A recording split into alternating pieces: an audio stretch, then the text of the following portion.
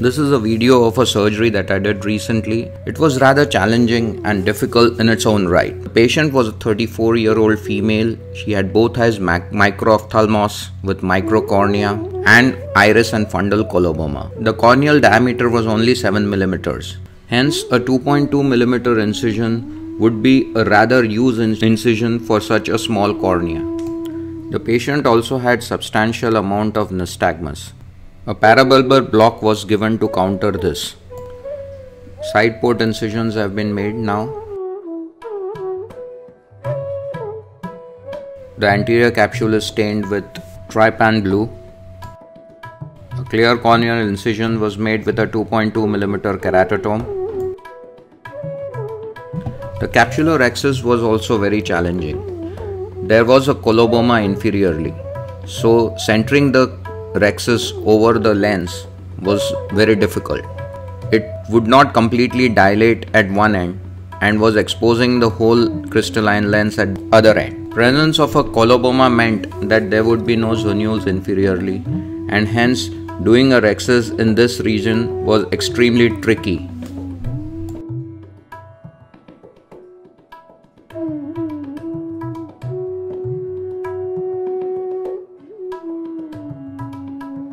Finally, despite all the challenges, I managed to have an adequate capsular rhexis and we could proceed with the hydrodissection. The hydrodissection is a very crucial part in this surgery because the nucleus has to be absolutely loose and mobile and rotate easily for us to do a safe phacosurgery. I was successful in completely rotating the nucleus smoothly, and hence we proceeded with the phaco part of the surgery. As we can well imagine, phacosurgery in such cases is extremely difficult because the corneal diameter is so small, the probe suddenly looks very big once it enters into the eye. The chamber is rather shallow.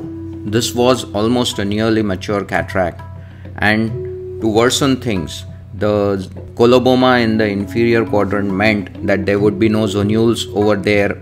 I proceed with my routine stop and chop technique, first making a groove in the nucleus and then dividing it into two hemispheres. Thankfully, the nucleus was a little brittle and I could easily get two hemispheres after the first initial sculpting. Then I proceeded with the chop. I had lower parameters set so as to not put too much of a strain on the zonules. I managed the first chop, and thanks to a good hydrodissection and a hydrodelineation, the pieces came out easily.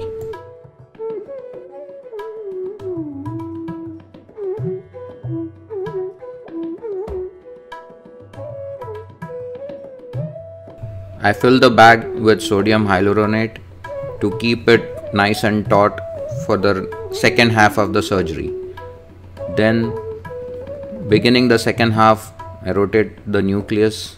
We have to be a little bit careful because in this case we are rotating the nucleus to a part where there are no zonules.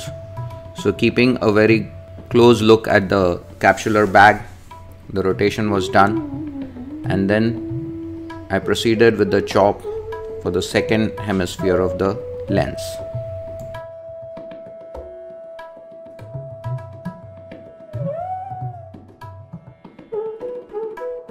I had to be very careful that I was actually removing only the segments of the nucleus from the bag and not pulling the bag or putting any strains on the rest of the zonules while doing so. The trick is to proceed very slowly with low parameters. While phacoemulsifying the quadrants of the nucleus, I had to be also very careful that the chamber was extremely shallow and hence the endothelium would be very close to these pieces of nucleus. I chopped the nuclear quadrants into smaller pieces to avoid bringing out a big piece and brushing against the endothelium. With whatever care possible, I finally succeeded and managed to remove the whole nucleus from the eye.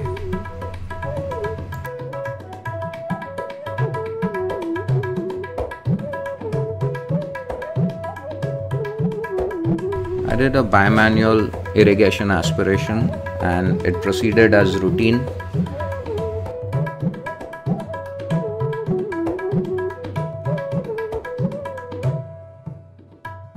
We again have to be a little careful while doing the inferior quadrant since there are no zonules there, and we have to slowly prise out the cortical matter from the bag.